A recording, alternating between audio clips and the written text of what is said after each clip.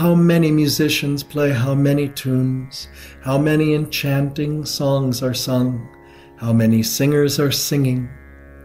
The winds, waters, and fire vibrating sing thy praises.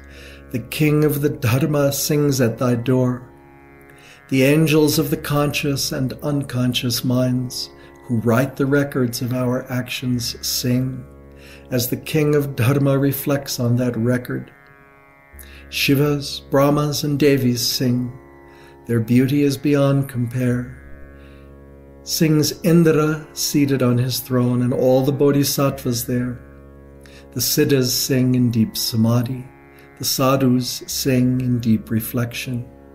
The patient, chaste, and true ones sing.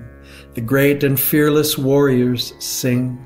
The pundits and the ancient sages sing and sing through all the ages.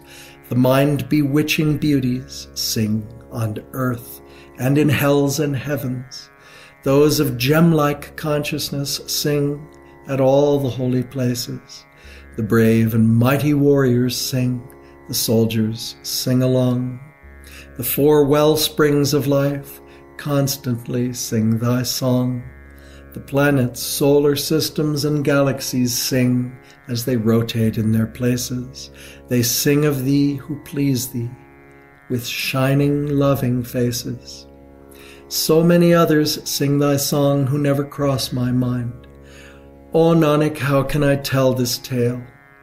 That one true God is always true, gracious, loving, kind. He is now and shall always be. He does not come and go, creating the countless colors of all hues and sorts and kinds, great master of illusions made and seen within his mind. He does whatever pleases him.